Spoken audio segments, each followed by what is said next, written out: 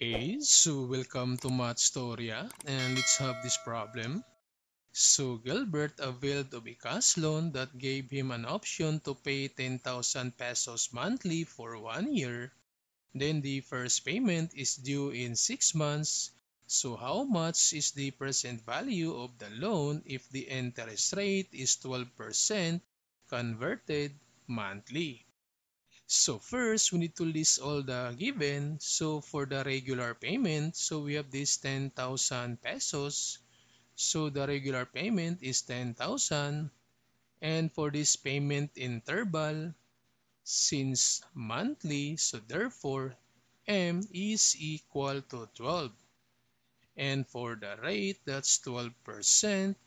Then convert this one to decimal, that's 0.12. And for the time, since for 1 year, so therefore the time is equal to 1. Then for the number of periods, so that's m times the time. So m is 12 and time is 1. So 12 times 1, so the number of periods, that's 12. Then for the interest per period, that's the rate over the payment interval. So the rate is 0.12 and the payment interval is 12. So 0.12 divided by 12, that's 0.01. Then for this periods of deferral, since the payment interval is monthly and due in 6 months, so therefore to find the periods of deferral, we just need to subtract 1 from 6 months. So the periods of deferral is 5 months or 5 periods. Then to solve now for the present value using this formula, so substitute now all the values.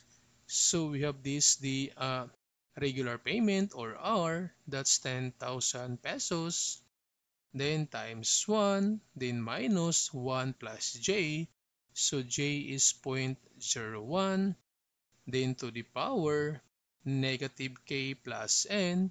So negative k is 5 plus n is 12. Then over j, so that's 0.01. Then minus, so this r, so r is 10,000.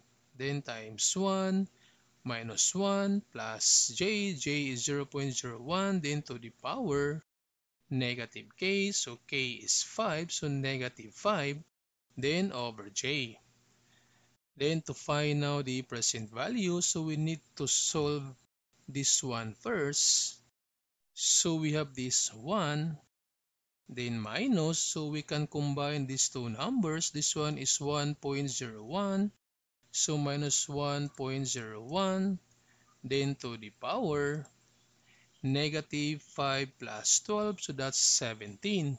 So to the power negative 17, then equals, then divide by this 0.01, so divide by 0.01, then equals, then times this 10,000, so times 10,000 equals, so this one is equal to 155,622.51. So 155,622.51. Then minus, then solve for this equation. So the same process. So we have this 1, then minus, so this 1.01. So 1.01, then to the power, this negative 5, then equals, then divide by 0.01, so 0.01, then equals, then times this 10,000, so times 10,000 equals, so that's 48,534.31. So 48,534.31. Then to find now the present value, so we have this 155,622.51, then minus, this 48,534.31 equals, so the present value is 107,088.2. So we have 107,088.20 pesos. So this is now the present value.